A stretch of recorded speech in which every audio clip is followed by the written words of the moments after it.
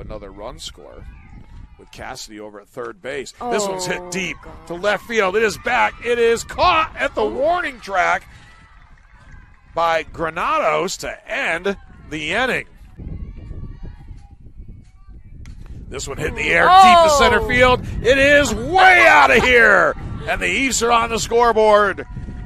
That was a blast by Fleming. You know, we were talking about the hit in the previous inning that Granados caught on the warning track, and we said, well, that looked like it was gone coming off the bat with the wind between blowing across the. Here is the 0-1. Throw down, and they got her. Wow. Great throw by Kang, and a nice tag as well by Tandon. Pitching, good defense. This one going to be lofted into center field for a base hit from Tandon. The Ephs have a leadoff runner on.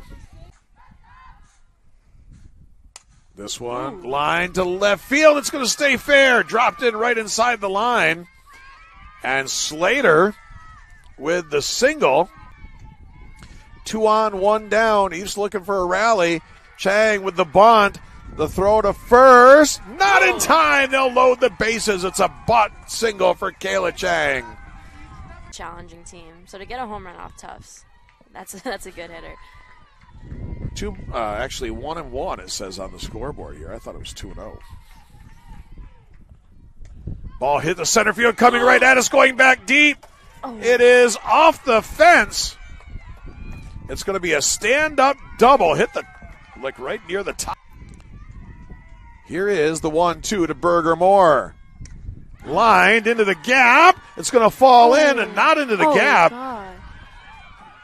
And the runner is going to be waved home after the errant throw. The play at third. Burger Moore is safe. Here's the 2-2. And a base hit up the middle for Bree Kang. And the winning run is at first base for Williams. The 3-2. Fleming hits it in the air.